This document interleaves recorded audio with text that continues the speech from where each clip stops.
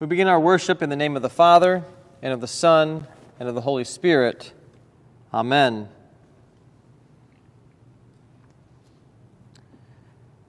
Heavenly Father, in your infinite love, you made us, and you know our every need. Because of our need, you have ordained times and seasons set aside for your worship and for our good. Bless our observance of this Ash Wednesday and of this season of Lent. Lead us by your word and your Spirit to a knowledge of our sin and your grace, to acts of our repentance and your recreation, to a future of our good and your glory. Amen. As we begin our Lenten journey, we focus our attention on various witnesses to Christ in John's Gospel. We begin with John the Baptist, a man on a mission. There was a man sent from God whose name was John. He came as a witness, to bear witness about the light, that all might believe through him. John the Baptist's mission is to bear witness about the light. In fact, 14 times in John's Gospel, the word witness is connected with John the Baptist. He was not the light, but came to bear witness about the light. The true light, which enlightens everyone, was coming into our world. John points us to Jesus, who takes away our sin, our guilt, and our shame at the cross.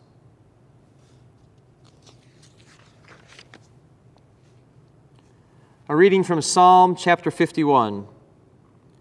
Have mercy in your goodness, Lord, and in your grace forgive my sin. Wash me from evil through and through. Cleanse me, O Lord, without and within. All my transgressions, Lord, I know. I see my sin both day and night. Against you only have I sinned, and done what is evil in your sight. When you speak, O Lord, it is just. Your judgments all reveal the truth.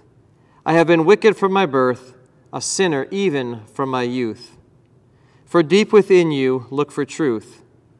In secret you make me understand. Purge out my sin, and I shall be pure as your holy law demands. Tell me of joy and gladness, Lord, and give my broken body ease. Lord, hide your face from all my sin. Blot out all my iniquities. Create in me a clean heart, O Lord. Renew a spirit that is right. Take not your spirit from my life, nor cast me out, Lord, from your sight.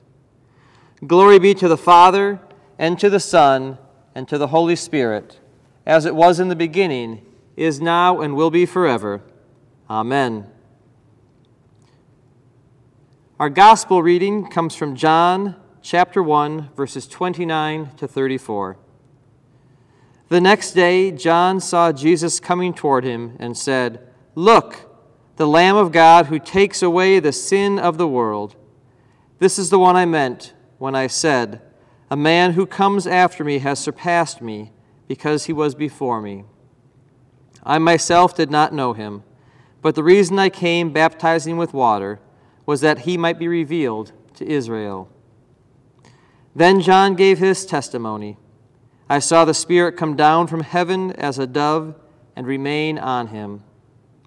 And I myself did not know him, but the one who sent me to baptize with water told me, The man on whom you see the Spirit come down and remain is the one who will baptize with the Holy Spirit. I have seen and I testify that this is God's chosen one. This is the gospel of the Lord. Thanks be to God. Tattoo parlors need a sign over their entrance that announces, Think before you ink. They should place a recording in the background that says, Do you really want to carry your girlfriend's name on your shoulder for the rest of your life? Tattoo removal has become big business. More and more tattoo-bearing people experience what's called tattoo regret syndrome. According to a Harris Poll survey, the number of Americans with tattoos and those considering tattoo removal is on the rise. And it's not cheap. To remove a single tattoo can take up to 12 sessions, spaced out over a course of 2 years, and each treatment can cost between $100 and $400. If our regrets showed up as tattoos, how marked up would we be? What pictures would we see in the mirror? The face of someone we hurt, the amount of money we wasted, all the couldas and shouldas.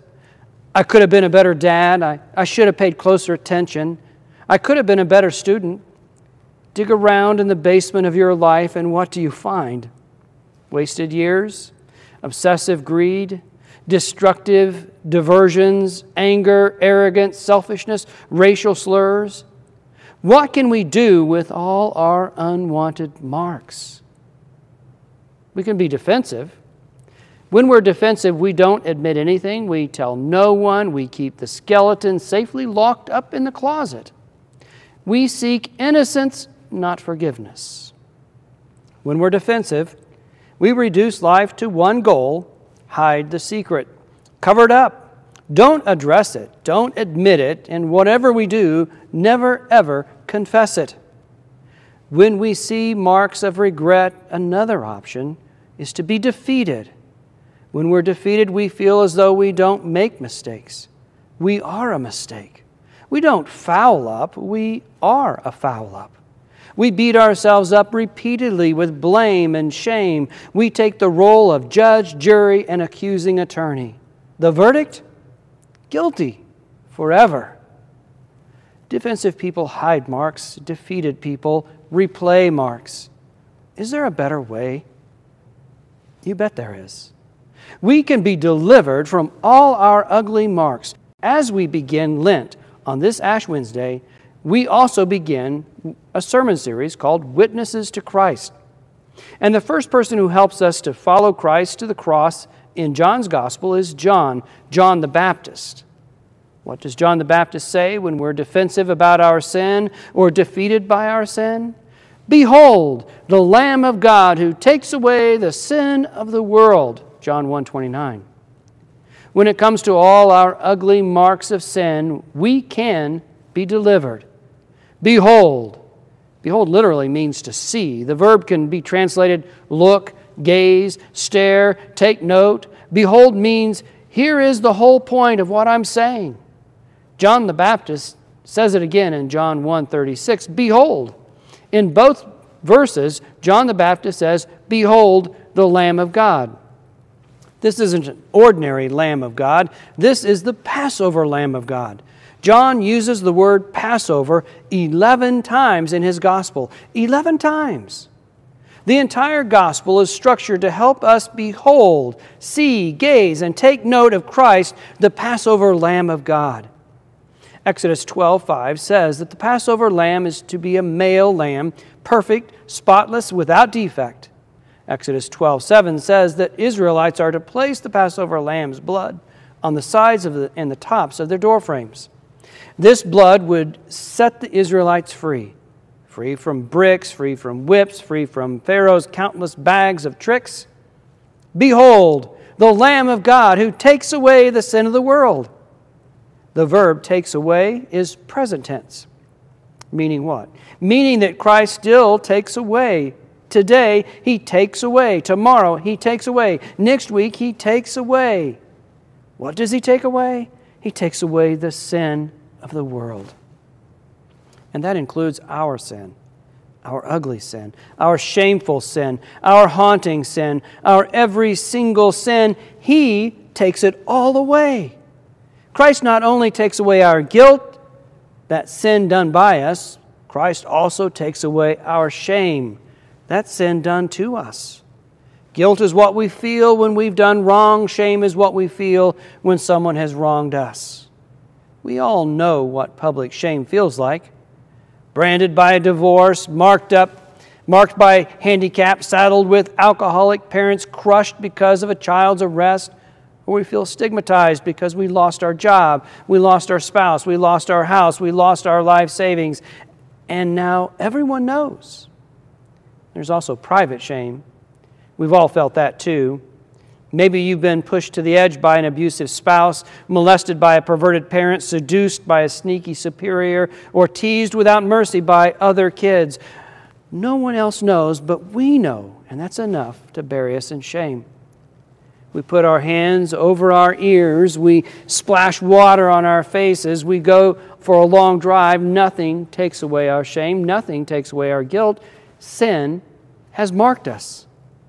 And that's that. End of story. No, it's not. We don't have to drink our sin away. We don't have to work our sin away, explain our sin away, eat our sin away, cry our sin away, or bury our sin away. Behold, the Lamb of God who takes away the sin of the world. I know this may be hard to believe. Most of us have carried our ugly marks for so long that we can't imagine life without them. Maybe we can't imagine it, but God can, God does, and God does more than just imagine it. He sends John the Baptist who says, "Behold, look, see, gaze. Here is the whole point of what I'm saying. The Lamb of God takes away the sin of the world." The Passover Lamb of God does it all for the whole world. The Passover Lamb of God does it all for you. And so we pray this prayer. Jesus, please take it all away. Tell Jesus what you did. Tell Jesus what you said, what you saw, what you took, how you feel. Tell Jesus what you thought. Pray this prayer as often as needed, 1 time, 2 times, 10 times a day. Hold nothing back. No guilt is too ancient or too recent. No shame is too evil or too insignificant. No marks are so malicious that they can't be completely removed. Jesus, please take it all away. We're tempted to say, Jesus, take it all away. I'm such a louse. But that doesn't work. For one thing, we're not a louse. We're God's baptized children, and He loves us. For another, marks are removed only when they are exposed to grace. What do you need grace for? For being a bad person? That's too general. For losing your patience at a meeting and calling your coworker a creep? There. You can confess that. Confession isn't punishment for sin. Confession names sin, so it can be exposed to God's amazing grace. Be firm in this prayer. Satan traffics in guilt and shame. He won't give up without a fight. Say to Satan, I left my sin with the Passover Lamb of God, who takes away the sin of the world.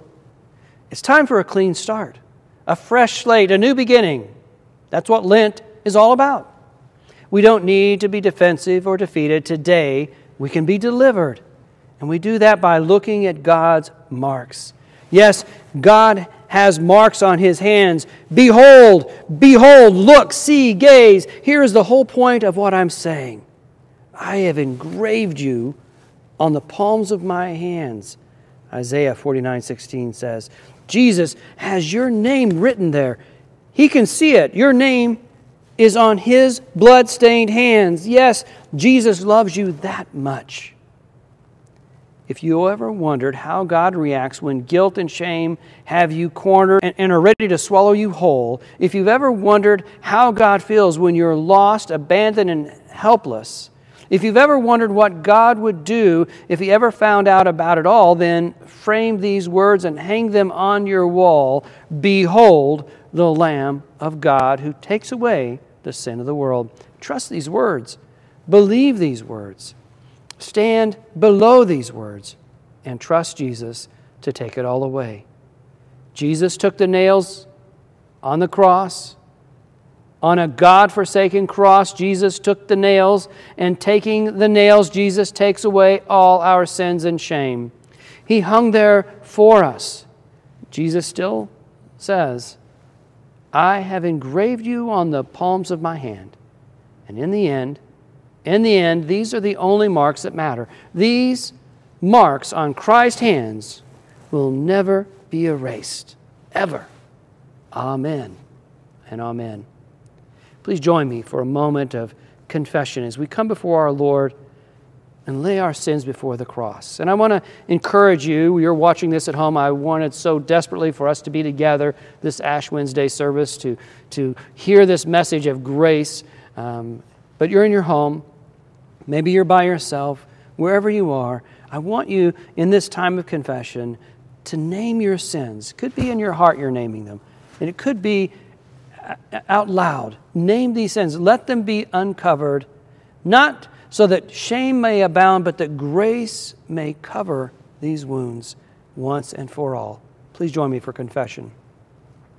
Gracious Heavenly Father, so often we are driven by guilt and shame into darkness, into despair, into humiliation, and that controls our life and our outlook. Too often we focus on what we can see in our hearts, the brokenness in our lives. Holy Spirit,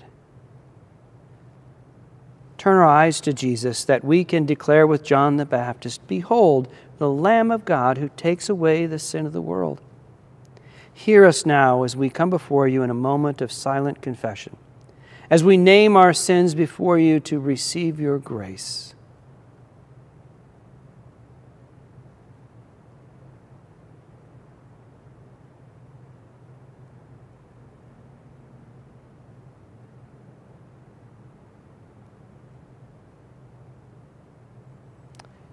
Thank you, Lord Jesus, for hearing our confession. Amen. I want to declare to you that the Lamb of God has taken away the sins of the world. Go in peace and joy, knowing that your sins are forgiven, in the name of the Father, and of the Son, and of the Holy Spirit. Amen. And now receive with bowed heads and believing hearts the benediction of our Lord Jesus Christ. The benediction is God's blessing to go forth and be a blessing wherever you live, whoever you meet. Be a blessing to them, declaring, "Behold, the Lamb of God has taken away the sin of the world." The Lord bless you and keep you. The Lord make His face shine upon you and be gracious unto you. The Lord look upon you with favor and give you His peace. Amen and amen.